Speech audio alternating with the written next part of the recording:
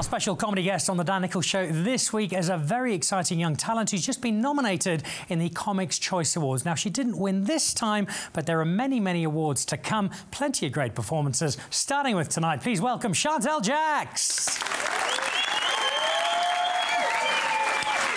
Oh, where? How's it, guys? Looking good? Looking good? Yeah, what you guys might not know is I started doing comedy because I got fired from my job. Yeah. And I got fired from my job because I was stealing stationery. Yeah. So what I'm trying to say, guys, is I'm looking for a blesser. You, sir. You look like the blesser. You see, because you remind me of how I like my men. I like my men like I like my coffee. I don't like coffee.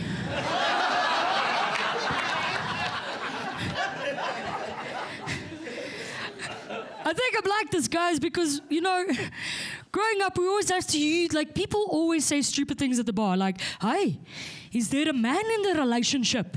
And I'm like, Gerard, there's no man in the relationship.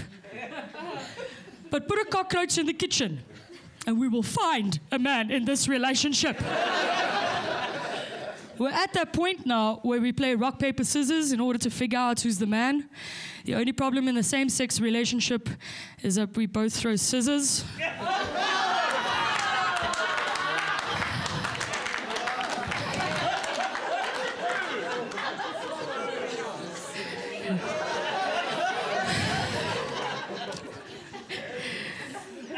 And because of stuff like this, guys, this is why I'm an angry 31-year-old, right?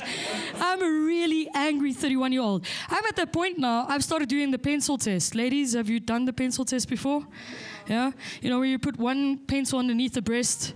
If it falls out, it's you. If it stays in, it's you. See, I'm at that point now where I can fit an entire pack of 36 Crayola pencils right underneath my left breast. And when I drop my left breast, you can't even see the pencils anymore. That's how I stole the stationery. It's called the Crayola underneath the areola effect. Every time. I'm also really angry about traffic, guys. Traffic just gets me in the feels every time. You know when you're sitting in peak hour traffic, and there's always that one guy that goes down the turning lane, gets to the front, and cuts you off without an indicator. That's not even the thing that makes me angry. What makes me really angry is when he gets in front of me, and he puts his hazards on to say thank you to a gap I never gave him!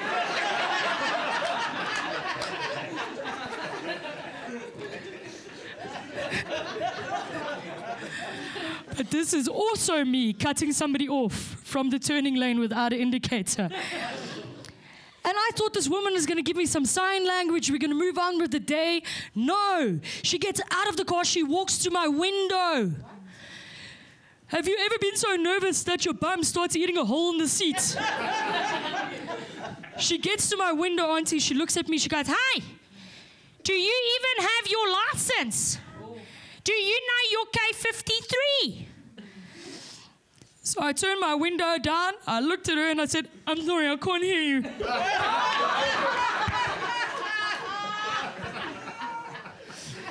She felt so guilty. It was awkward, guys. Because I forgot to turn my radio down.